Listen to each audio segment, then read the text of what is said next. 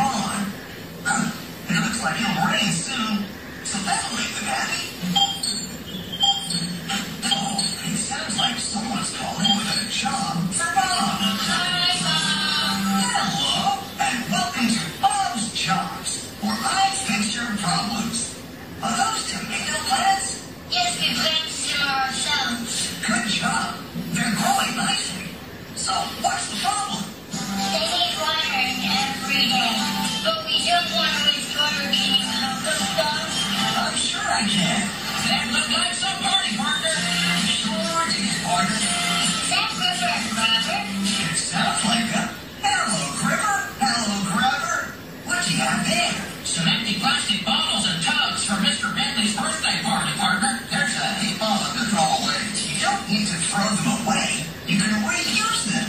Really? Oh, partner. But you can bear me to something for my two new friends here. Hi, River. Hi, Grabber.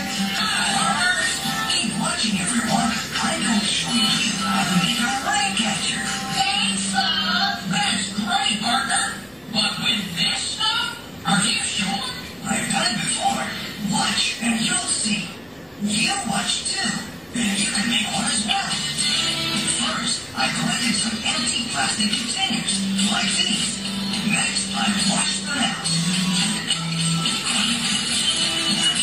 Then, I cut the tops off to block some room for rainwater to get in.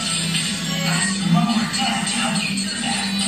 Next, I used a tape measure and a marker and marked off measurements all the way on the box, so I know how much rainwater I've caught. Then, all I had to do was put them in a good place to catch rain. I put mine under my house when the rainwater runs off. Then, put a rock in the bottom of each one so the wind would knock them over. Then, I left them all night. It must rain hard because I woke up to find my bottles full of water. I had enough to water all the plants around my house.